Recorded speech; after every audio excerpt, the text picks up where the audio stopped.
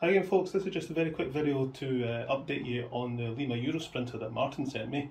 When Martin emailed me to offer me the Lima Class 101 as a donation that you saw in my last video, it kind of coincided with me finding that replacement pantographs were available from Lendon's for this Eurosprinter, so I thought, you know, it's the least I can do to buy them and fit them for him before sending this back.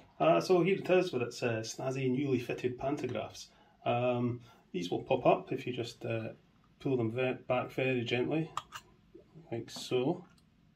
They're very delicate, so it's easy seeing how they got broken before. But you know, when I went online to try and find these, I was not expecting to be able to find them at all. I think there was somebody selling some on eBay from Germany, but I thought, nah, I'm not going to be able to get them. And then I saw that Lendon's had them, and as I say, I thought, I'll get them and fit them for Martin. So these won't actually work from any overhead power line, they're not actually connected to the motor, but Martin said he wasn't too bothered about that. He also has some of the wee doodads that fit along the top here, so when I get this back to him, he should be able to get this to look pretty much complete. I've also fitted some new red bulbs, as the existing ones were very dim. I think LEDs would have been better, but I've just replaced the existing ones, and it does seem to be a bit better.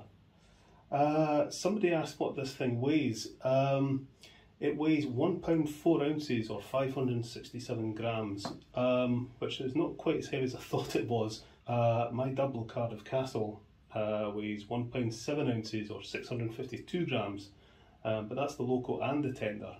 So you know, this is still a pretty weighty model. Anyway, I'm going to give this another wee run around because it's a lovely thing to run, and then I'll get it packed up and sent back to Martin where it belongs.